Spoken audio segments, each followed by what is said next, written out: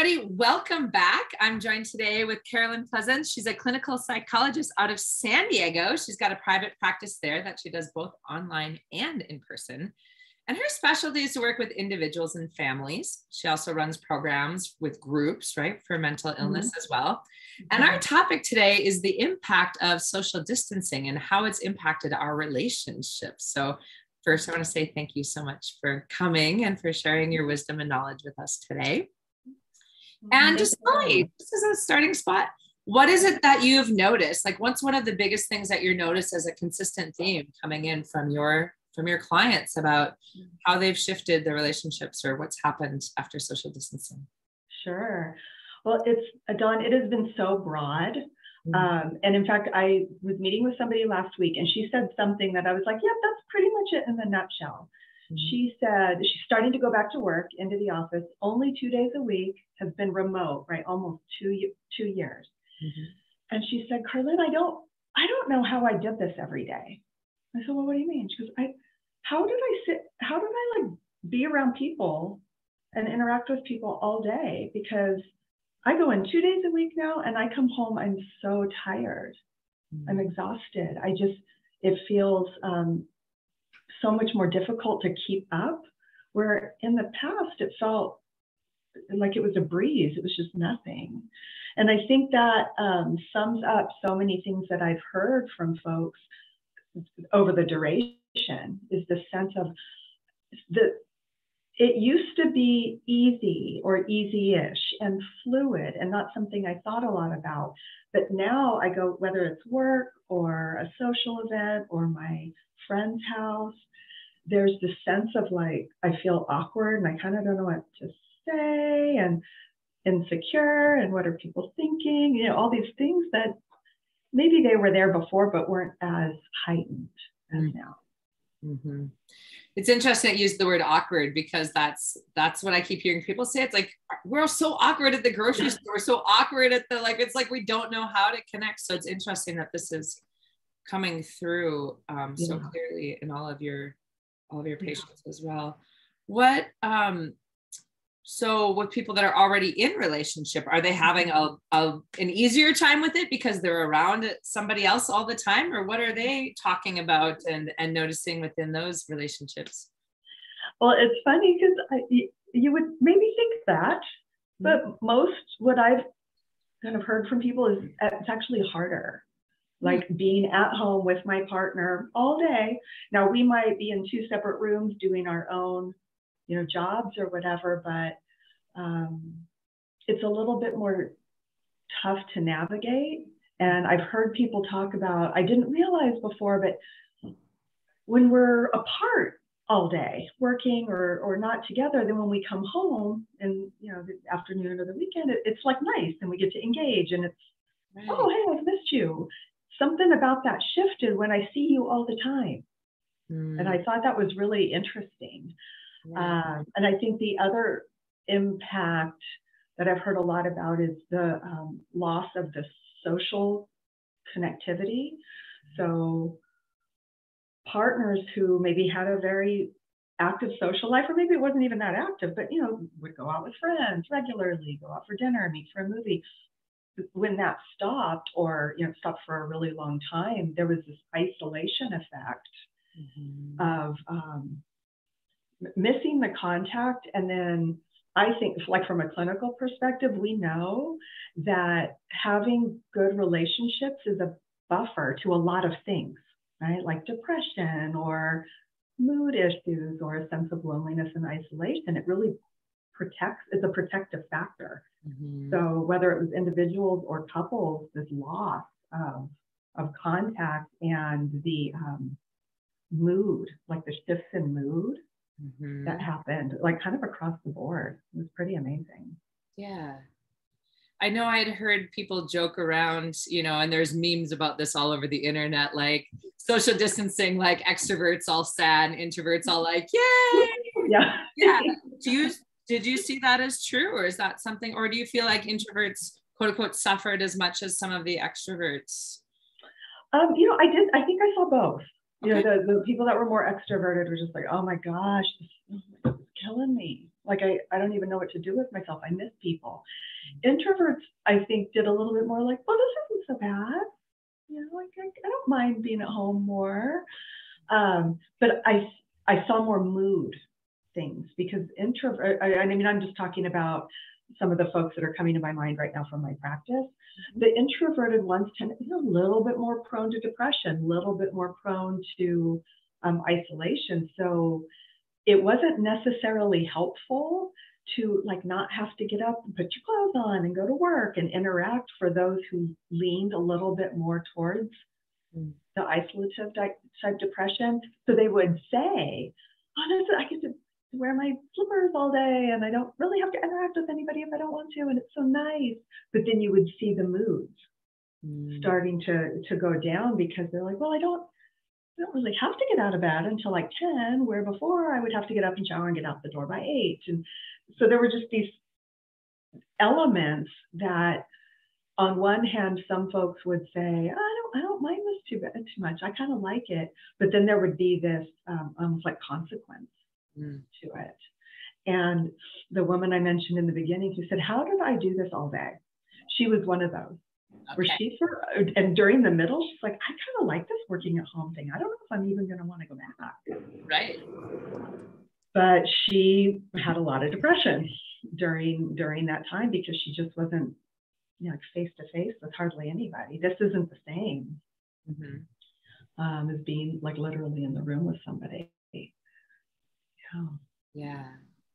So are there things that you're recommending to your patients overall, or like ways to resource and kind of break out of that awkwardness and start reconnecting because like my perspective, and I don't even know if this is true, this is just, but I think some people are also afraid to connect because of the polarization. Like, oh, if I say the wrong thing about vaccinations or about politics, I'm going to get attacked. So now there's also a fear level. Is that? Absolutely. I'm glad you brought that up. So I was going to mention that some of when people are like, it's so awkward and it's a little weird and I'm a little afraid and I don't know what to say. What do people think I'm, you know, all these things. A lot of it has to do with this sense of, am I being judged? Are people thinking negative of me? Like if I wear my mask or not wear my mask, what are people going to make of that? And even the physical, gosh, I mean, you've probably seen this right in your practice, like the hugs aren't as huggy anymore. And the notion of, you know, embracing somebody or shaking their hands, all of a sudden there's just like, oh, I don't know, you know, it's a little bit more tentative and awkward. Yeah. So then it stirs. And I will say I absolutely have experienced this myself. Like, should I hug? Should I ask first? What should I do?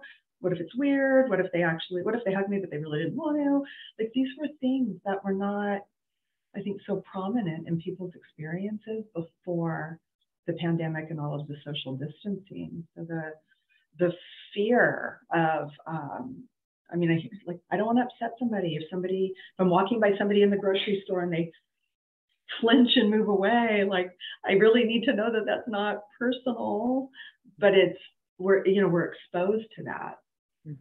And so I think, to your question of, you know, advice or what I've been supporting my patients in doing is, one, when it comes to the effects of like not having to get up and get out of the house and get dressed and do your normal things, is to do that anyway.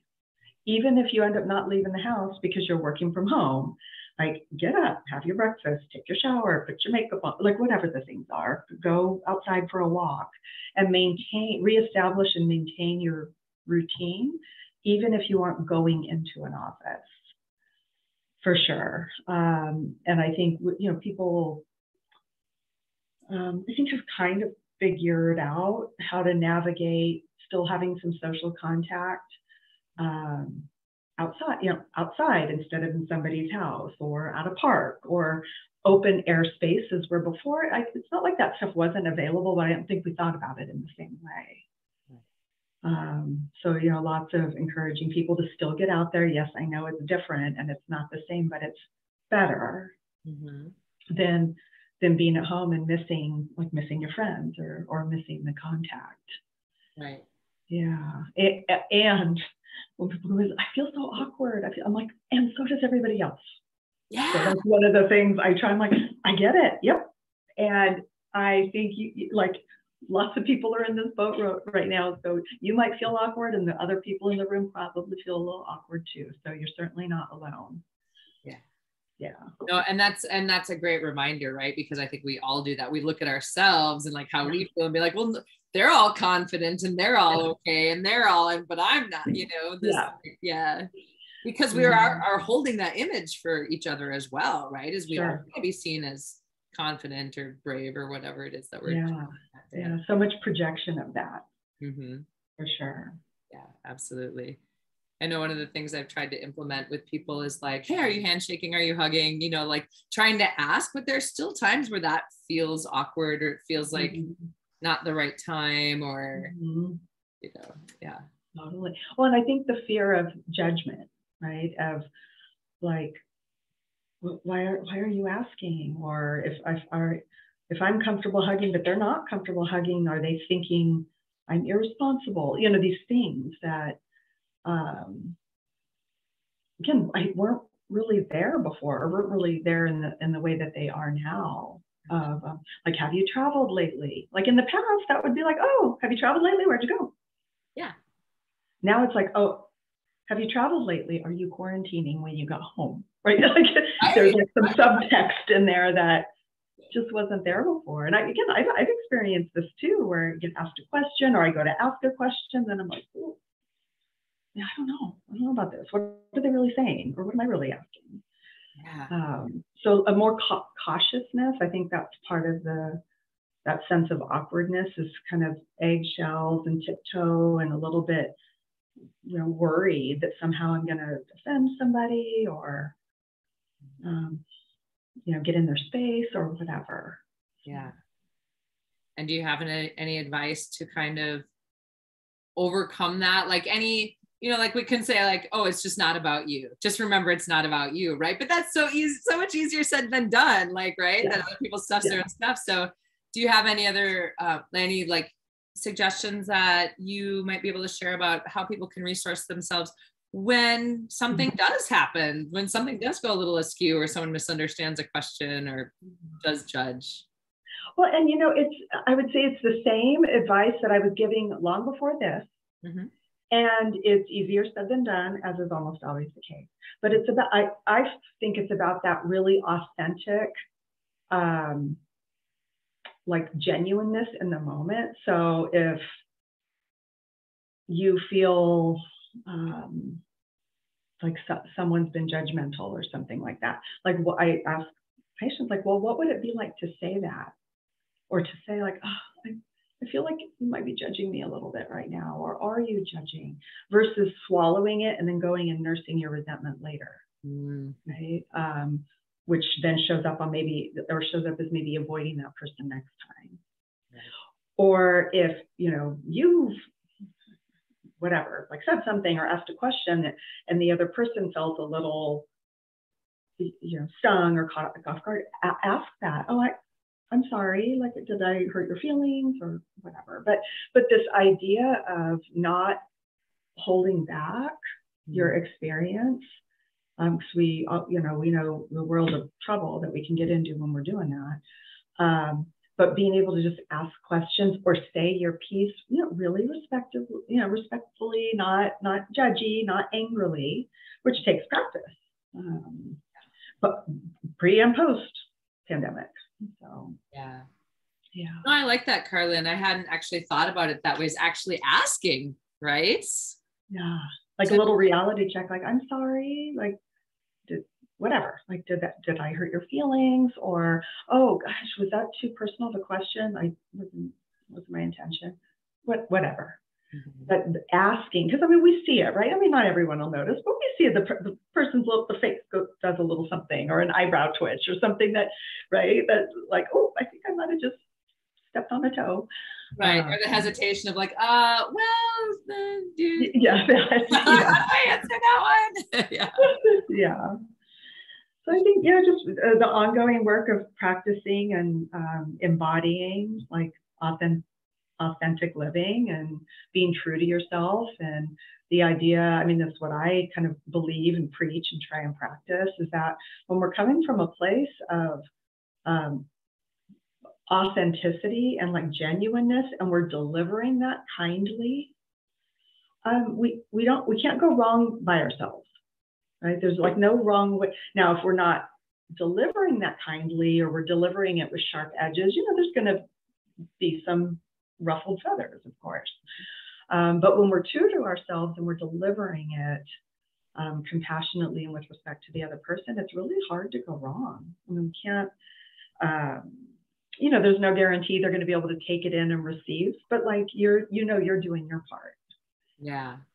Which is great too, like, because then it leaves less room for regret or the stories we tell ourselves, right? Like, maybe I should have said this, maybe I should have done that, maybe I should have done blah, blah, blah.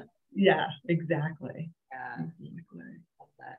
And I love those words that you use: the authenticity, genuineness, compassion, respect. Yeah. I mean, it's being true to yourself, right? Kind of regardless of your opinions or beliefs or your values or whatever, like honoring those, and also honoring the other person that you're having a conversation with.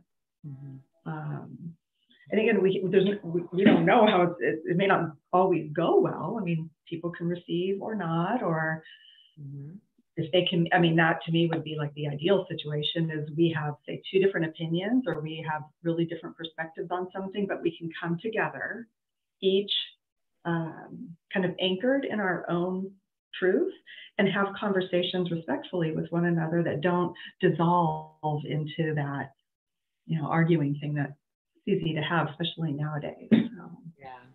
Yeah. I feel like sometimes we're putting our identity as our belief system, right? And then it becomes more personal. If like my identity is my belief, that's a really different story than like, this is my belief, and I'm curious what your belief is. Yes. Yeah, that's a good point. But hard to identify sometimes in oneself until you're in the middle of it, Yeah. So true. I love it. Anything else that you've noticed or that has been helpful for clients? I know you said like to go out to like practice, and if you're not going out, still get ready in the morning and things like that. What are other ways that people can practice when they are out to start moving through that social awkwardness, or maybe even buffer some of the isolation, even if they're not engaging with a lot of people? Sure. I mean, I think I find myself, when I am giving suggestions or advice, it feels like the kind of things I would suggest for somebody who has like social anxiety. So again, like pre-pandemic, already a pre-existing social anxiousness of going out there and practicing. And in today's culture, it's a little bit weird to say one of the more important things you can do is exposure, right? Because now that's become a word that's very scary to people. But exposure to the things that you're feeling afraid of. So if you're feeling afraid of going down to the shopping center to get a coffee, like, well, go get a coffee, and don't just get a coffee and come home. Go find a table outside and sit there, even if you're by yourself, because just being exposed to a social environment, even if you're not yet interacting a lot within it, over time is going to help reduce some of that anxiety. I mean, avoidance in some ways feels really good when we've escaped something that feels scary, but it's actually the very worst thing we can do, right? Because avoidance creates more avoidance.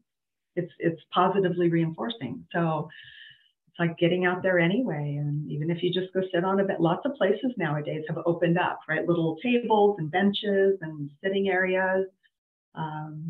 Even if you're not ready to have lots of one-on-one, face-to-face interaction with people, just go sit, read a book, whatever, because that exposure is going to help, hopefully, support people in returning back to pre-distancing confidence.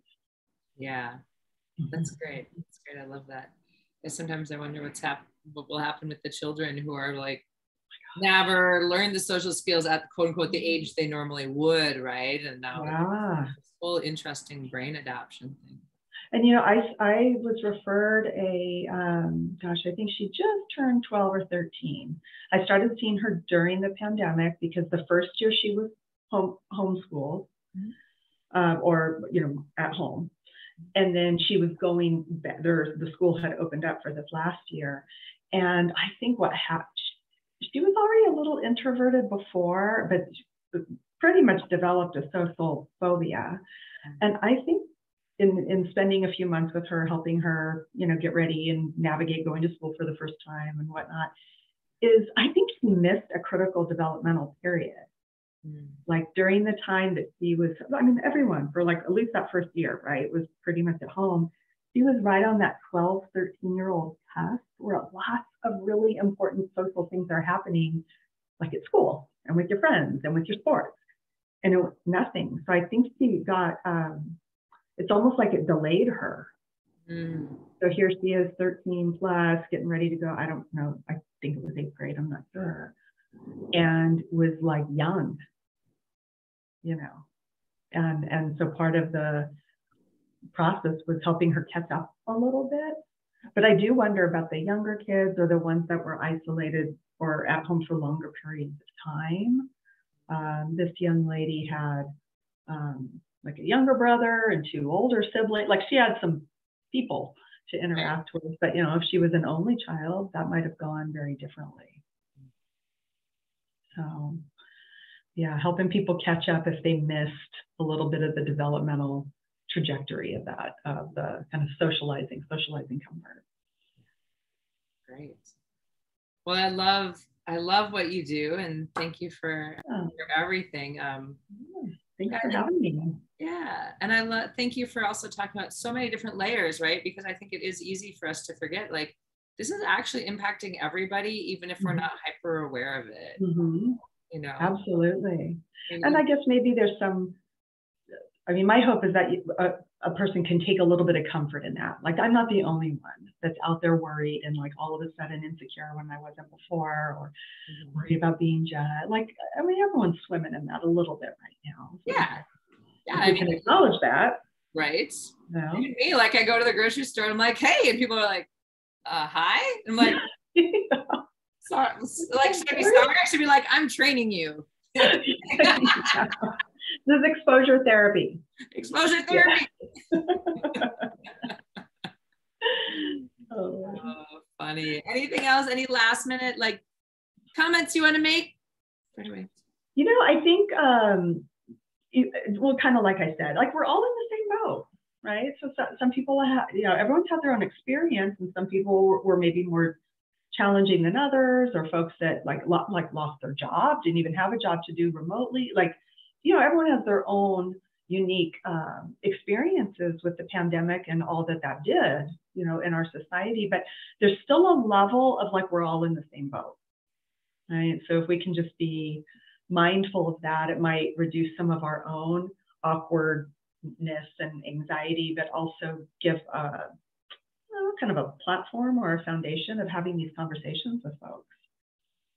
Yeah. Great. Well, thank you so much, Karlyn.